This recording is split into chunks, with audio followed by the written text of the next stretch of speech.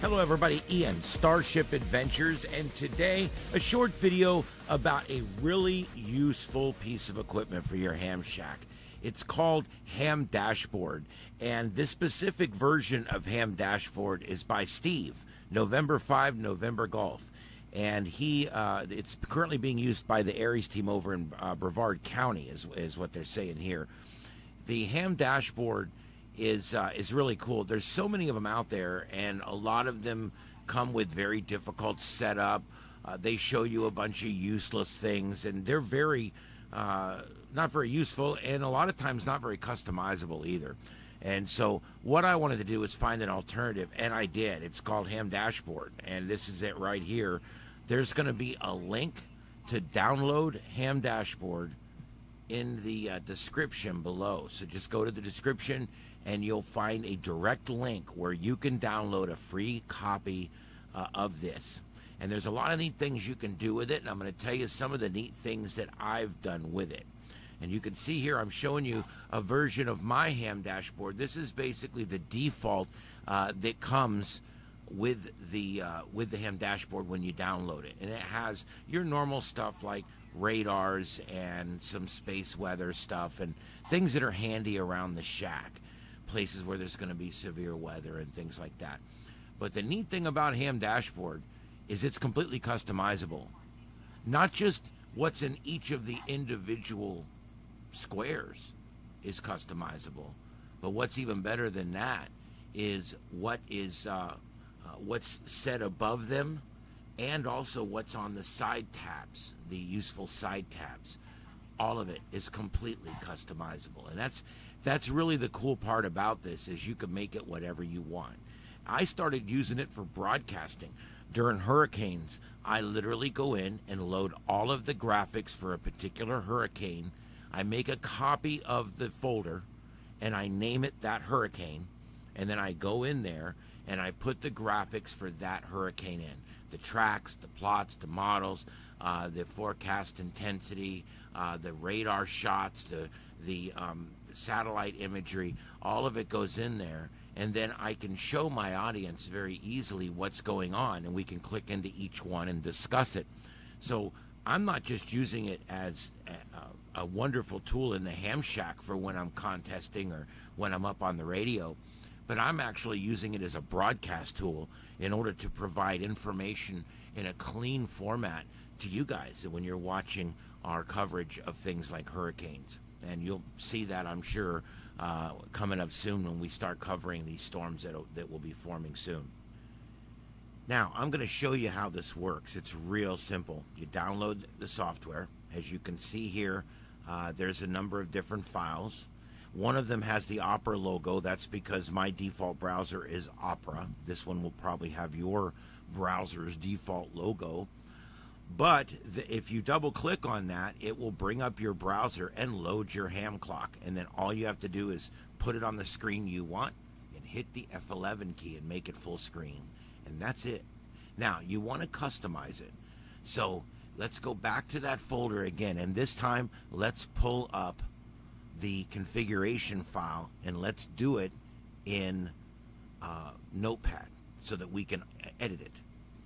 Once you're in Notepad, you can look, and the first thing you want to do is the very first line. You want to go ahead and edit and put in whatever is useful to you in that square. There I have my call signs, both for GMRS and ham radio, and then after that I have my Maidenhead grid square. The GMRS and the Maidenhead grid square are two that I'm still working on memorizing sometimes, so it's nice to have those at the ready. You can actually use this spot for whatever you want. If there's a certain piece of information you always want to appear there, or you can put your name there or whatever you want. Then you go down, and the first part of the text here that you see, this whole first half of it, I guess you would say, is for the buttons. And you can go in and change the buttons. I actually changed one myself to go to my website. And you can change the buttons to be whatever you want. I don't use the buttons much, but they're there and they're really cool, and you can customize them as much as you want. Now, what's really useful for me is you go further down the page, and the second half of the page, that's where you define every single thing that you want to appear in one of the grids on the screen. And there's 2 pieces of information for every grid. Now, let me caution you here. If you disturb 1 comma, 1 asterisk, 1 paren, 1 bracket, nothing will work. It comes up a blank gray screen with a clock, I think. I did this about 10 times while I was making my first couple of them.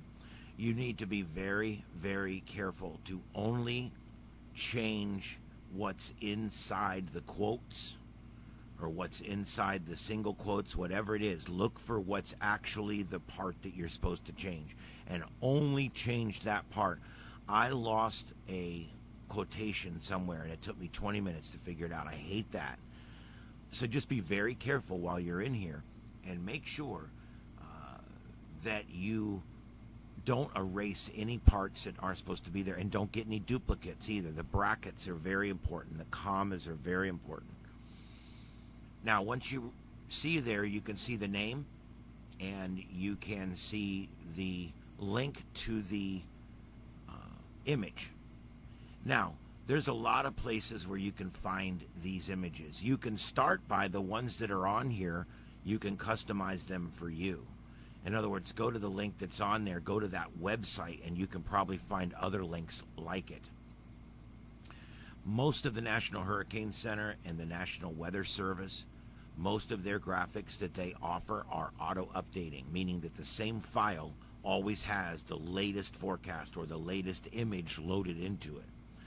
That means that when your ham dashboard refreshes every 2 or 3 minutes, like it does, or 5 minutes, whatever it is, you're going to have the very latest information in every one of those windows, whether it be radar, satellite, whether it be space weather, or whatever it is, hurricane information. And so it's really neat how that works. But you have to go find the images. Now, here's some other great places. Go to Mike's weather page. Almost any image on the front of Mike's weather page, you can right-click, copy image address, and paste it straight into here.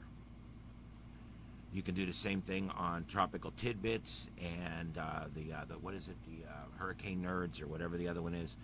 Any of these sites that have an image where the image address is always the same, but it always has the new image loaded into it. Most of them are like that. Any of those can be snippet and put in here, and now it's on your ham dashboard. And the other half of that side there is the name of it, and I like to use all capital letters so that it stands out over the top of the map. And you can put whatever you want in there. You can also put a space between the quotes, and it'll show blank. Sometimes the graphic I put in there for hurricanes gets covered up by the name, and you can see what it is. It's right on top. So I just put a space there and delete the name that the ham dash puts in, and just simply let it be as it is without anything on top of it. So it's really cool. You can use it for a lot of different things, and I strongly recommend getting this. My ultimate plan is to have at least 2 or 3 large screens that are dedicated to nothing but this. And right now I put this up on screens when I need it. I put it up over here, I'll put it up over there. Eventually, when we finish out the studio, I want to have these on big screens in the back, and they're always going to be up and updated, and it's going to be really cool. This is a really neat tool. Doesn't cost anything. And let me tell you something else you can do. You make a copy of that file folder before you start. Call it spare copy. And now you've got it. Then you go back to the other one and name it something else. Name it default.